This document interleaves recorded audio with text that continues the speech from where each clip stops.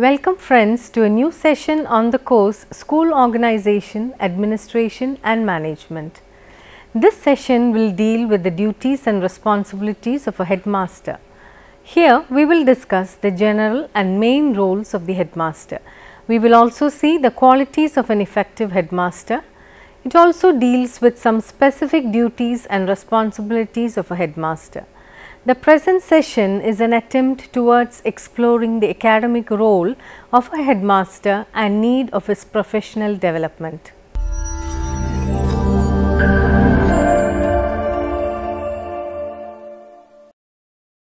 As an educational leader, the headmaster shoulders various responsibilities, takes policy decisions, frames rules and regulations and adopts different means to ensure a healthy and productive environment for teaching learning activities.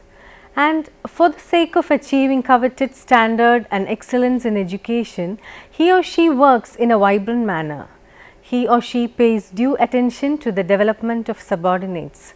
The job of a headmaster is quite demanding and challenging, especially in the context of educational development and institutional effectiveness.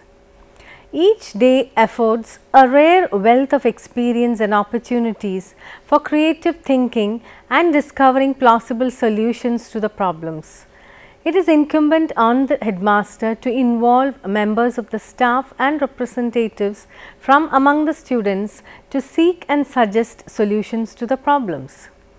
It will lead to shaping the styles and behavior of the members of the staff and students. The role of the headmaster of a school has been identified as a primary factor that contributes to the proper and desired growth and excellence of the school. The headmaster plans and executes for the bright future of the students, tries to achieve desirable standards for all students and staff, supervises effectively the functioning of the school as per the policies, norms and planning, evaluates lesson plans, observes classes and encourages the use of a variety of instructional strategies, supervises general discipline, attendance and related issues, displays the highest ethical and professional behavior, serves as a role model for students and the teaching staff, encourages all teachers to display high level of professionalism, assumes responsibility for the health, safety and welfare of students, employees and visitors, communicates regularly with parents seeking their support and advice so as to create a cooperative relationship with all the sectors, keeps the staff informed and seeks ideas for the improvement of the school through meetings and interactions, etc., and maintains positive, cooperative and mutually supportive relationships with staff. Main roles of the headmaster. Based on the functions, responsibilities and duties, we can summarize the crucial roles of a headmaster. The first role is as a facilitator or resource manager. A headmaster, like any other administrator, is responsible for arranging and utilizing resources of all kinds. The infrastructural aspects of a school need to receive special attention of the leader. Of course, the interest of the leader is based on his or her version and future prospects. Human resource in particular is the ultimate focus of the organization and the leader. The second role is as a trendsetter. Morally as well as professionally, a leader has to keep track record of good work, attach importance to sincere sense of calling, commitment, dedication and hard work.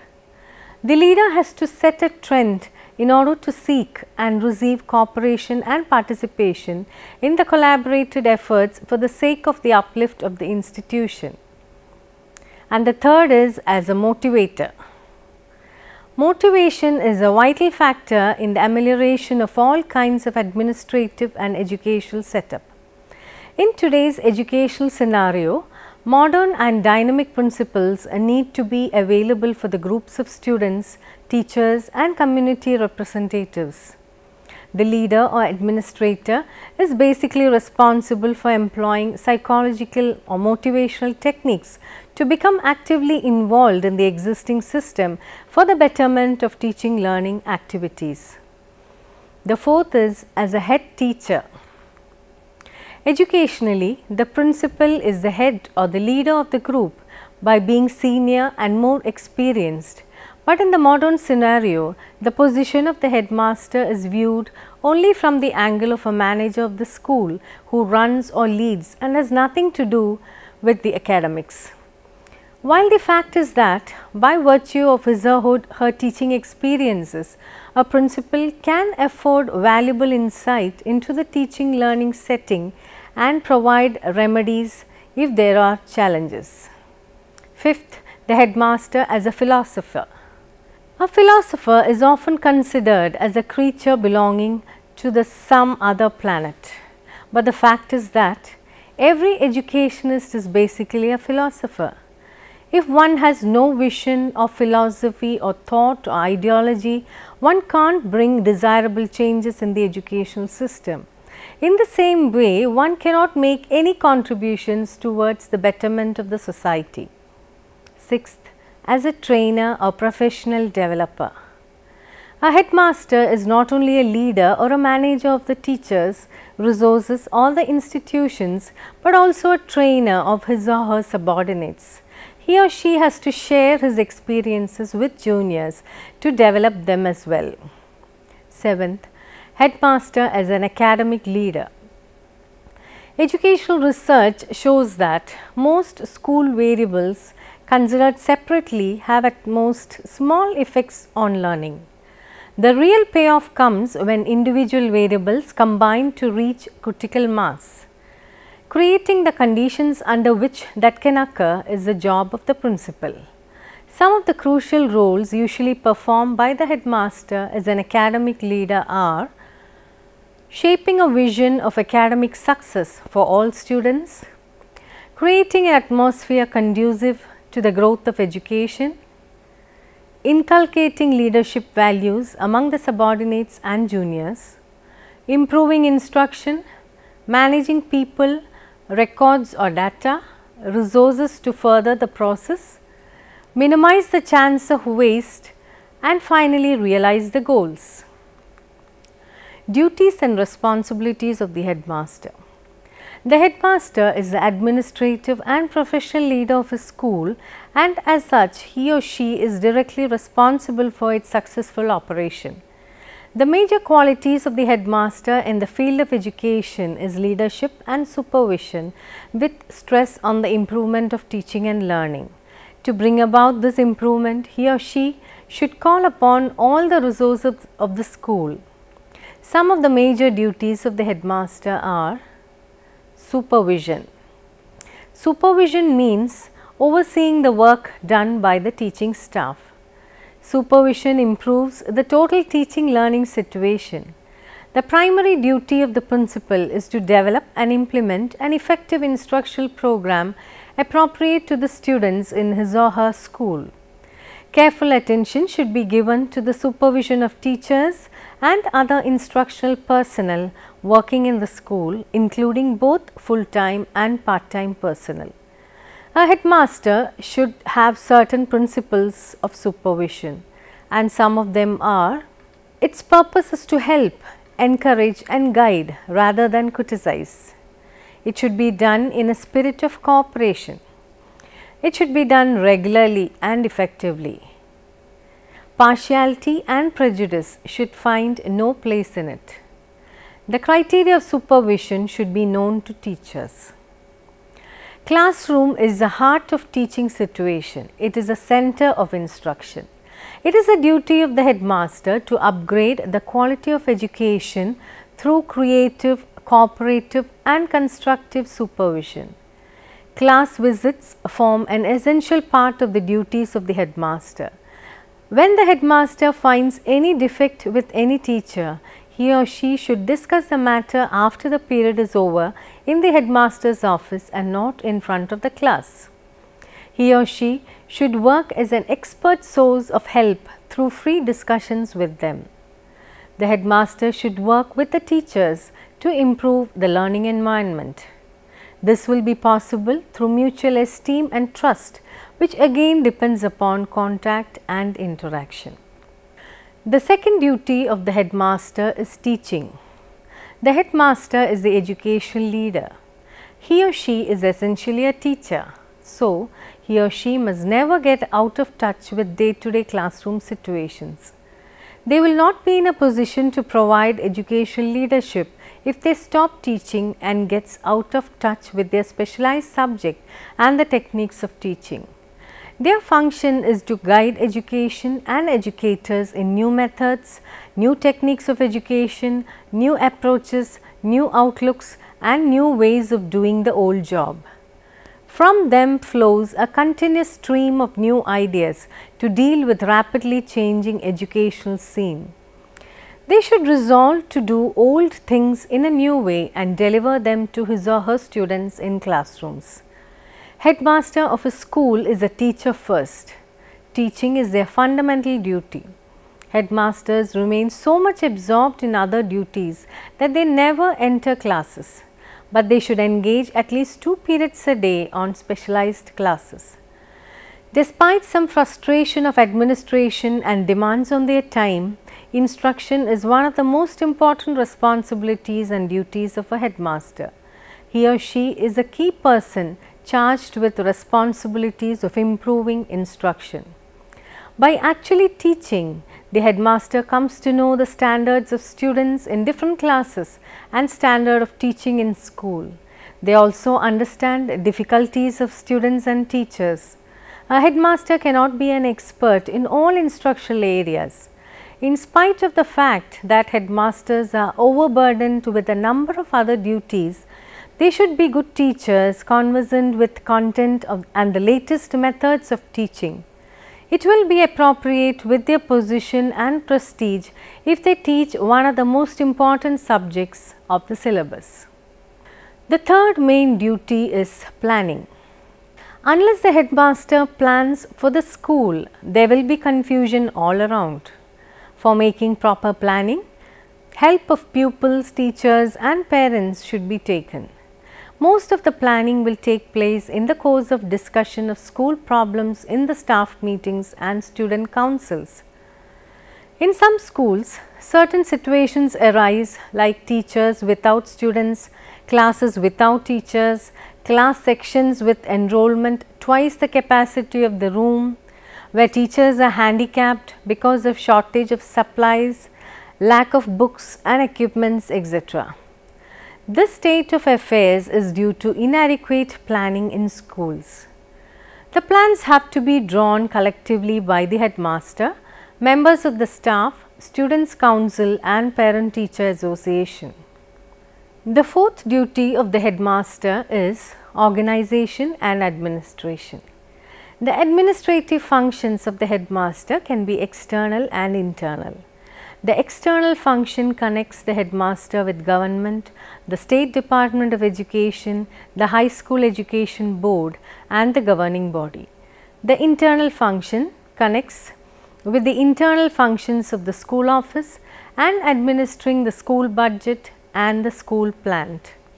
The organization and administration areas can be further subdivided into various duty areas. The first one is school plant. In the organization of the school, the headmaster should procure adequate furniture and equipment for the school. He or she should make petty repairs, distribute the furniture, look into the buildings, organize laboratories, the workshop and the library and take care of the sanitation and entire material aspect of the school plant. He or she has to keep sanitation and water supply in good condition and has to procure for the school all types of latest amenities. He or she will also see to it that the library is well equipped with latest literature. The second is the instructional work. The headmaster also looks into the instructional work of the school, including construction of curriculum, preparation and distribution of syllabi, work distribution among the staff, allotment of co-curricular duties, construction of the time schedule and the school calendar. The third being co-curricular activities. It refers to the organization and administration of various activities during the session like experimental projects, sports, tournaments, debates, celebration of important days, inter-house competitions, alumni associations, parent-teacher associations and other activities. The headmaster has to ensure that these activities serve the desired educational purposes. The fourth is the office work. The headmaster has to see to it that the office plays its key role in the running of the school very effectively. He or she has to get various things done by the office such as official correspondence, registration, routine work, collection of fees, maintenance of accounts, preparation of the school budget and making purchases for the school. The fifth is discipline. The headmaster should be a firm but considerate and strict disciplinarian. He or she should ensure that the academic climate of the school is not spoiled by frequent cases of indiscipline. He or she should also involve responsible teachers and leading students in the establishment of a healthy discipline in the institution. Now, the fifth main duty being the maintenance of relations. In respect of human relations in an institution, the headmaster again occupies a key position. His or her own success and the success of the school depends mostly on the relations that they cultivate and maintain with the staff, the students, their parents and the community at large. First, let us see the relations with the staff. The relations should be cordial, pleasant and affectionate. He or she must have humanitarian and sympathetic outlook. He or she should rule with love and kindness rather than with his position and authority. He or she should not suffer from an air of superiority, false pride and arrogance. They should keep staff in high spirits by encouraging and appreciating. Should also abstain from negative methods of maintaining discipline such as threats, punishments, fault finding, surprise checking and secret reporting. He or she must not fail to recognize the individual differences in order to make judicious allotment of work and responsibilities to various teachers. They should ensure that undue tasks are not thrust on anybody. While taking major decisions, advice must be taken from teachers. They must be able to take teachers into confidence on all important matters. This will encourage a spirit of mutual cooperation and responsibility and will establish healthy relations based on mutual understanding. The second is the relation with students. Although from disciplinary point of view, the headmaster is required to maintain a distance with the students, this distance must be narrowed down to the limit of maintaining both intimacy and respect. His or her relations with the students must be based on understanding, goodwill, progress and welfare for all. The headmaster should develop these relations by taking interest in the students in respect of their progress in studies, their difficulties if any, their participation in activities, their problems in and outside the school, their health, etc. He or she should be easily accessible to any student in need. It is the duty of the headmaster to mix freely with the students when they are on the play field, out on a picnic, participate in activities, etc. It will be a great asset to know the names of as many students as possible and address them by their names. They should be affectionate, kind, intimate and sympathetic towards students. He or she should be looked upon by others as a sincere guide and reformer. The third is the relations with parents. The headmaster has to act as a liaison between the school and the society. He or she must avail all the opportunities of direct and indirect contacts with the parents and other members of the community. It is very important to know the parents and other members of the community. They may be invited to the school functions and to the meetings of the parent-teacher associations. When the parents are in a position to give some voluntary help to the school, the headmaster should not miss the opportunity. He or she should rather create situations for their constant involvement in the activities of the school.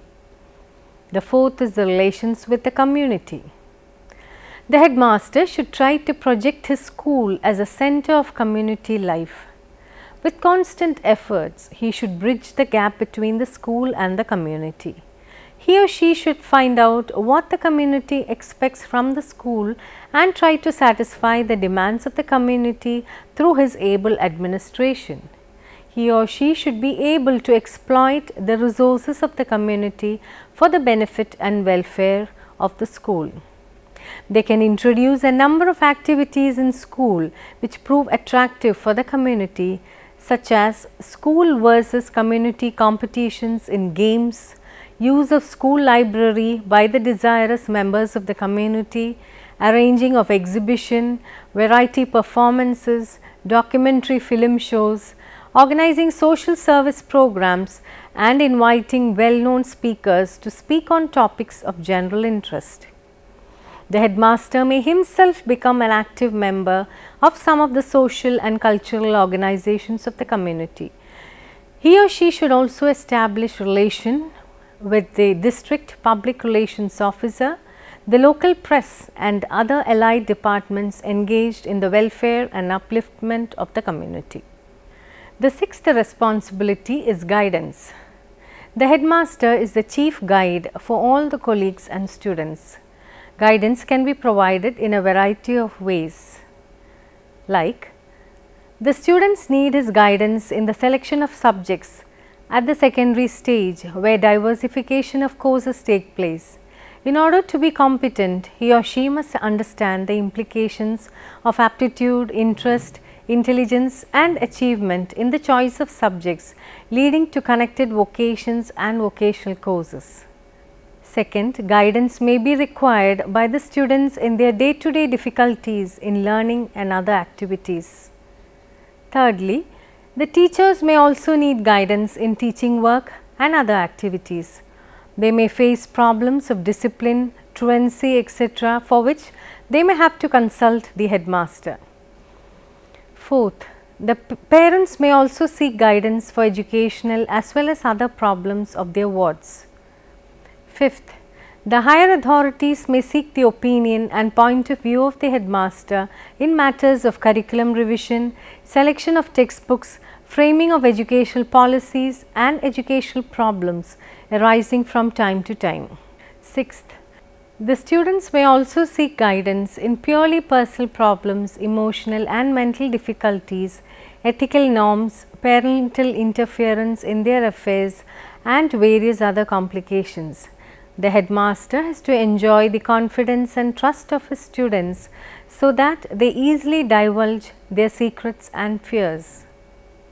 Seventh, the headmaster has to evolve and adopt appropriate remedial measures in cases which suffer from various educational and emotional problems. The headmaster should set up a guidance corner in the school and establish contacts with state level guidance bureau, employment officers and employers. The effective functioning of this service will necessitate a lot of data collection, record keeping, reporting, follow up and liaison with many other agencies. Now let us discuss some specific responsibilities of the headmaster. The first one is regarding school supplies. This involves planning of infrastructure facilities. Estimates are to be prepared regarding the quantity of purchases to be made. Specification of each item is to be laid down and quotations have to be invited and approved by the headmaster. Goods ordered should be inspected and checked on arrival. Headmaster will appoint a selection committee for the purchase and maintenance of equipment. The second responsibility is with respect to the school campus. School plant should provide adequate educational services. Best use of all the rooms, laboratories, workshops and the farm is made. In case of overcrowding, students may attend laboratories in groups. School may be used for its specific uses. All school buildings should be guarded against building hazards. The perfect upkeep of the school campus is the lookout of the headmaster. The third duty is co-curricular activities. The overall management of school co-curricular activities is the headmaster's responsibility. Various activities may be of course be distributed amongst the staff members in accordance with their previous background, interest and aptitude. Adequate budget allotment should be made for these activities. All wastage and unnecessary expenditure should be checked. The last duty being office management. The modern conception of the headmaster's office is that it is a service center. Communication with higher authorities, the parents, the public, the teacher and the students is made by the headmaster. For the efficient functioning, the office must be located at a suitable place. It must be adequately spaced and proper upkeep ensured. Office work must be distributed adequately among members of the office staff. Headmaster must supervise their work, check irregularities, check inefficiency and ensure regular and prompt work. Thus, the headmaster must decide the time to be devoted for office work. The headmaster must make note of his or her office duties. The duties of the headmaster prescribed by the education department and managing committee should be strictly followed. The headmaster should strictly obey the rules and regulations of school board to which the school is affiliated. Routine duties of the headmaster should be admission, checking class registers, cash book, acquittance roll, attendance registers and accounts of various fees and fines. All these general duties and specific responsibilities of the headmaster would make better schools. Now, let us summarize what we have just seen. The headmaster as an educational leader holds the key position in the school. The efficiency of the school depends on the ability and skill, personality and professional competence of the headmaster.